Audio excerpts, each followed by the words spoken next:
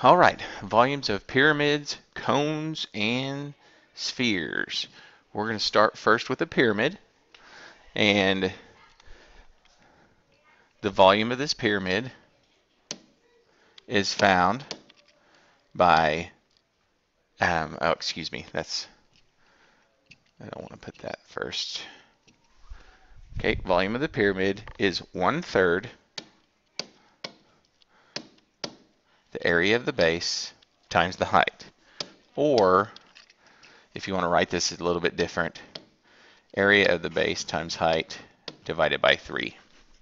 Okay, so let's just look at um, a basic pyramid.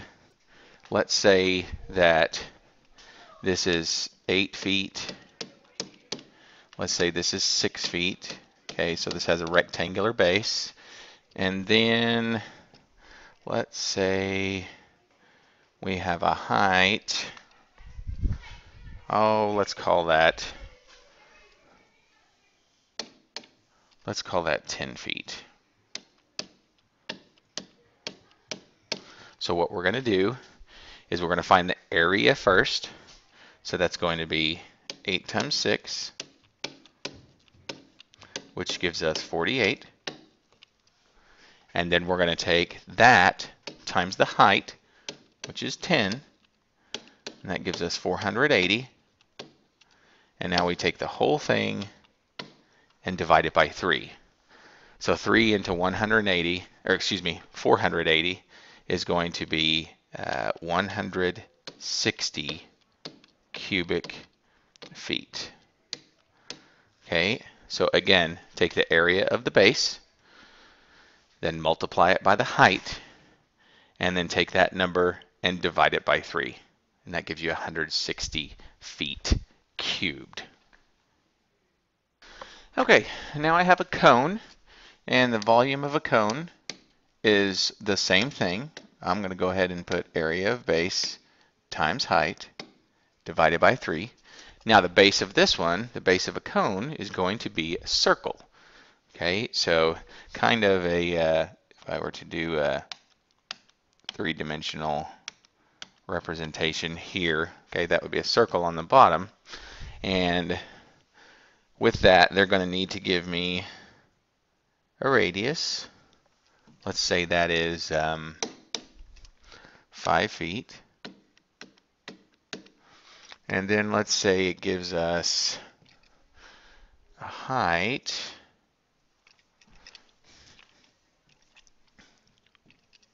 of, let's go with 12 feet. Okay. We need to find the area of the base. Area of the base is a circle, so that's going to be pi r squared. And we have our calculators ready. And so that's going to be 3.14 times 5 squared, which is 3.14 times 25. Let's punch that in real quick. And that is 78.5. So that's the area of my base. Now I'm going to take that times my height. So 78.5 times 12. That gives me 942. And then I'm going to divide that by 3,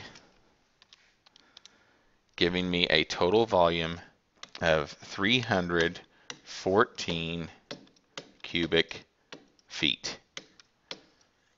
Okay, area of the circle on the base, pi r squared, times 12, which is the height, and then I'm going to divide that by 3, which gives me 314 cubic feet.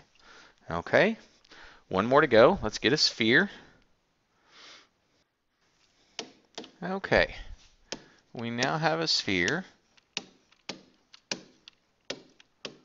Okay, and in that sphere, we're going to have, let's see, how can I draw this?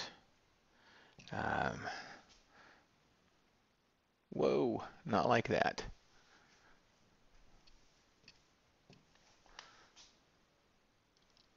There we go.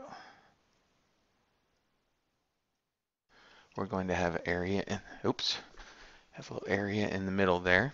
Okay, and for a sphere, the volume is 4/3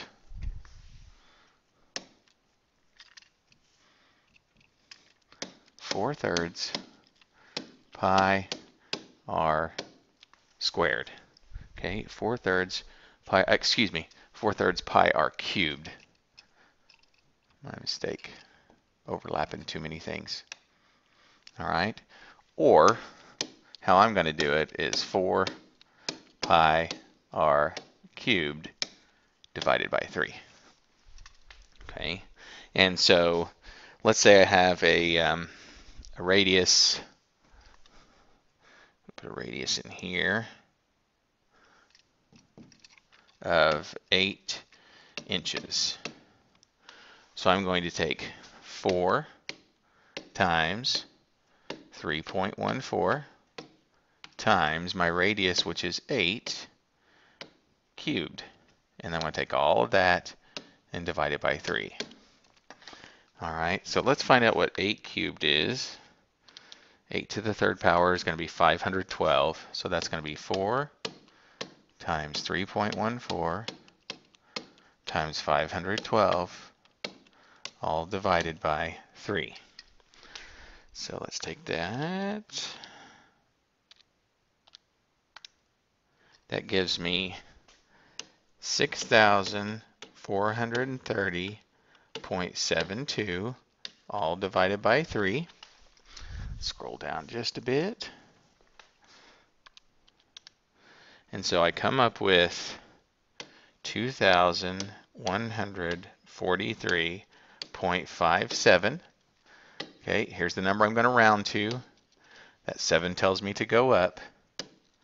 So that's going to be approximately 2,143.6 inches cubed. Okay, know which formula you're using, substitute it in, and solve. 2,143.6 inches cubed. Again, that's approximate because there are decimals that go on forever. And so we just rounded to the nearest tenth. Okay, so volume of pyramids, cones, and spheres, we are all set. We'll see you in the morning.